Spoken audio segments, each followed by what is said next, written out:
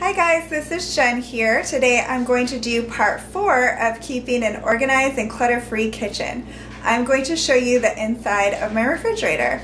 I didn't spend a ton of money organizing my refrigerator, but I do have some really good tips that have helped me to keep my refrigerator organized. I'm also going to share with you a few tips that I use in order to make packing lunches a lot easier. So I'm going to go ahead and get started and show you inside my fridge. Okay guys, so this is what the inside of my refrigerator looks like. We just have a standard refrigerator. It's nothing fancy. So I'll go ahead and go shelf by shelf. The top is pretty simple. I'm sure yours is similar. I just have our Brita filter and then our half and half. And I do stock up on things. If you've seen my hauls, especially my Trader Joe's haul, I buy a lot at once. So it's the middle of the month, so there isn't as much food in here, but I can fit it all when I do my haul. So a month's worth of a lot of things can fit in here if you just organize it. So I have a couple of these. I usually get like 4 or 5 from Trader Joe's and just stack those in the back. And then on this side I keep our milk, and if I buy more than 1 gallon, depending on the expiration date or whatever, I'll just put the other ones behind it. And the yogurt here, I usually stock up on those at Trader Joe's, so I just line those up here. And then we have our juice. So that's just the top shelf, nothing fancy there. Now this shelf is my favorite. I used to try to keep all of this stuff organized, and it would, you know, as soon as I grabbed something, it would start to get unorganized, and I was constantly shifting things around. And I did look into some things to organize my refrigerator, but I thought they were pretty overpriced. Some of those, I don't remember the brand name, but some of those things they have in the stores are like $7 or so a piece for something like this size. What I used was just some plastic shoe boxes that you can get at the dollar store, and you just, you know, take the lid off. Obviously I have 3 of them here, so for $3, which was less than half of one of the containers that are designed for refrigerator organization. So think outside the box, right? So in this one, I keep everything that I'm going to need for dinner. And as I'll show you, I can fit so much stuff in here. And sometimes this is really packed full. When I do my, you know, large shopping trip for the month, it's really packed full, and sometimes I'll have, you know, a couple things of sour cream up here, but at least it's all contained and I don't have to dig through the entire refrigerator to find things. So in here I have things like sour cream, my different bags of shredded cheese, I have some prosciutto, bacon, a couple different bags of tortillas and corn tortillas in the back. So I can smash a lot in here. So it will get really full, but it will all fit. And then in this one, this just makes my husband's making a sandwich easier. And if you notice my date on my bread, we freeze our bread and then we thaw it, so it's not old or anything. But anyway, my husband likes to eat lunch meat for his sandwich almost every day, so I will get several of those packages of lunch meat when I go to Trader Joe's and just pack those in there, and then we keep our bread in here. So when he makes his lunch, he can just use this container. And I'm going to share with you how my children pack their own lunches. They've been packing their own lunches for a couple years now, and what I did was gave them choices. So for us, they have to have a sandwich, obviously, or something like that. Sometimes they have like pepperoni rolls or whatever, but they have to have their main thing. And then they can pick a snack, which I did show you how I did that in my last kitchen video on my pantry. So my snacks are all divided out, and you can see that in that video if you would like. And they have to pick a fruit. So I have my fruit, some of it divided out so they can just grab a bag of that. and then they have to pick a dairy. So I have their dairy in here, so they can pick string cheese or yogurt. And when I get a large bag of string cheese, I just take it out and divide them all up, and that just makes it easier. There isn't, you know, a ripped open bag in my refrigerator, and it can all fit in here. And then also to save room, when I get packages of yogurt, I just have a couple in here now, but sometimes I really stock up on yogurt, the individual cups, and I just take them out of the cardboard and just stack them up, and a lot of times I can fit 2 of them up, you know, one on top of the other, and put them in the back. So that's another good tip. Take things that you can out of the packages, because they'll take up less room, especially things that are in cardboard packages. So we just keep our yogurt and string cheese in here, and then my eggs just fit perfectly right there on the side. So this shelf really, just the shoebox containers help so much to keep everything organized, and my family knows where to find everything in here, and it just really helps, and it wasn't very expensive. And then on my bottom shelf, I always get these tubs of organic baby spring mix and spinach, so I just keep those right there. And then this middle portion is kind of for the larger vegetables like celery and stuff. And if you haven't watched any of my videos so far, I mentioned before that we have pet tortoises, and they eat a ton of romaine lettuce, so that's why I have an enormous bag of lettuce right there. But you could keep, you know, other things there that you might have in your house. And then this spot, I always put our leftovers, and we don't always have a ton of leftovers because we have a 12-year-old and 15-year-old. They're both boys, so, you know, they eat a lot. But if I have leftovers, they go over here, and that way no one has to rummage through the refrigerator to find anything. And I also put any meat that I'm thawing right in that area too. So everything pretty much has a place. And it does get, you know, a little bit messy, but it pretty much stays like this because everything has its spot and it's all contained. So, you know, things just go there and they stay there. So it's just really nice.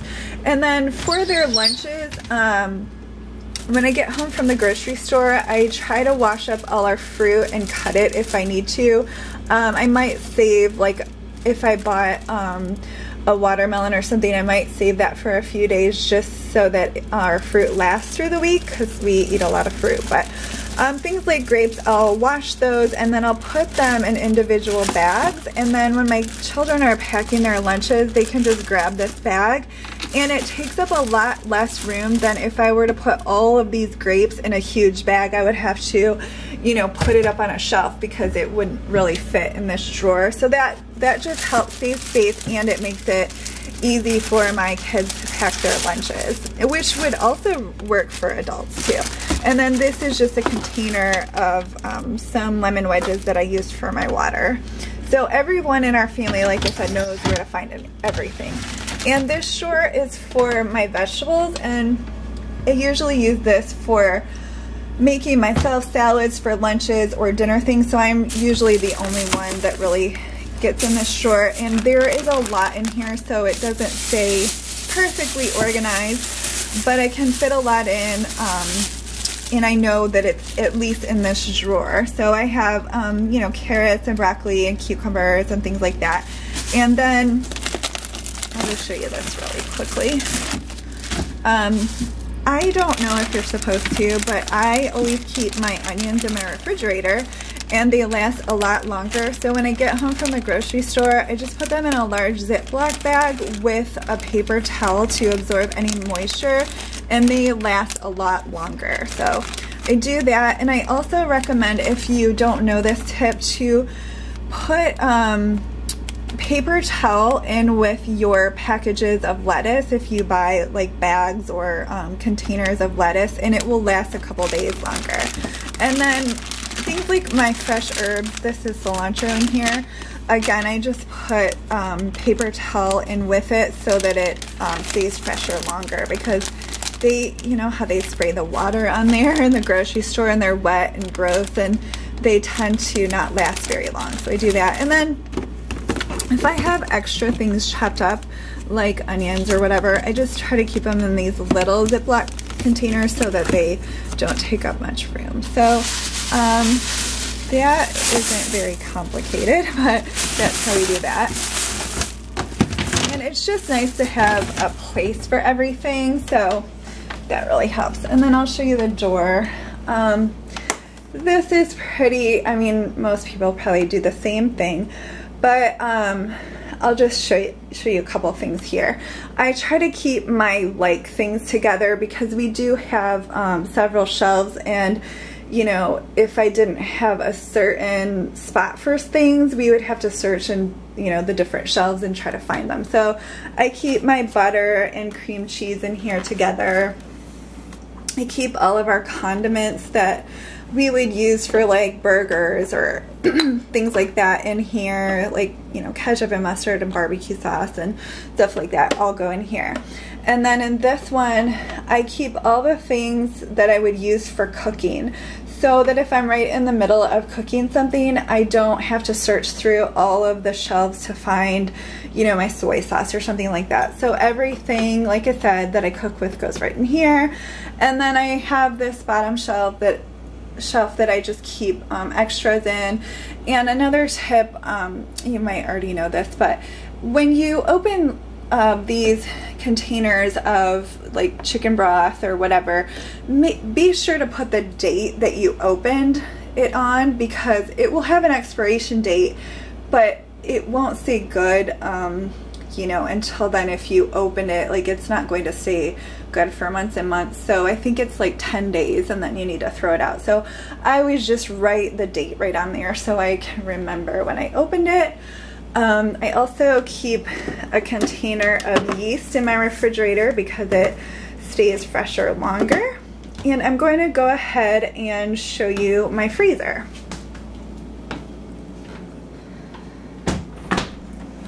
Okay, now it is the middle of the month, so my freezer isn't packed like it sometimes can be.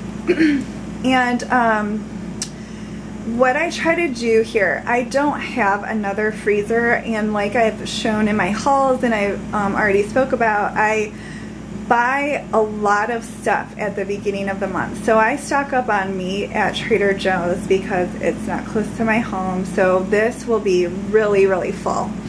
I at least have a little bit of a system so that I can find things. I keep all of my chicken up here. So I have some bags of chicken breasts here, chicken thighs, and then I keep our extra bread in the freezer because I stock up on that at Aldi, so I don't have to make multiple trips there. And then here I just have some mini beef tacos that we like from Trader Joe's.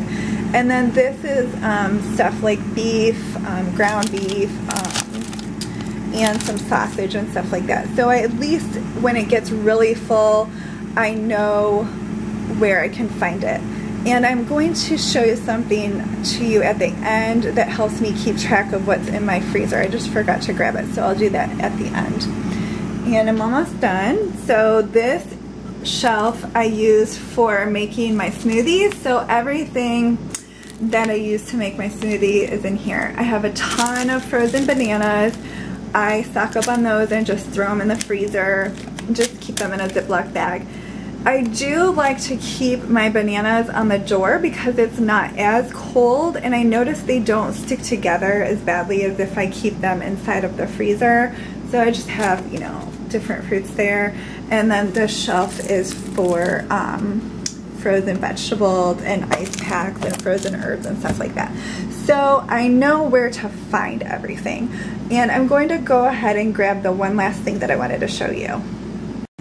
Okay guys, so in order to know what I have in my freezer, which meats I have in there, I've showed this before in my menu planning video, but this really helps me out. I write a new list every time I stock up at the beginning of the month with meat.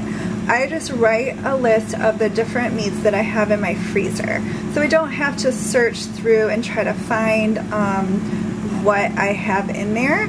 And then I write that in pen, but next to it I have written in pencil just how many of each thing I have in my freezer. So with my chicken breasts, they are in bags, and I just kind of write down how many meals I can make. And then once I take the meat out to thaw for a dinner, I just erase that number next to it and put the next number. So I know even when my refrigerator is packed full, I know, okay, I have 3 packages of ground beef, so I can go ahead and plan meals with ground beef.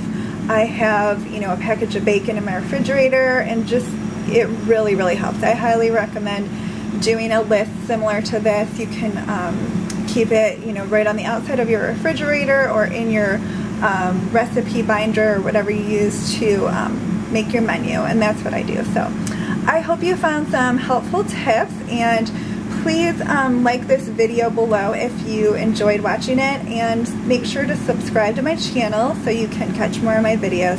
Thanks for watching.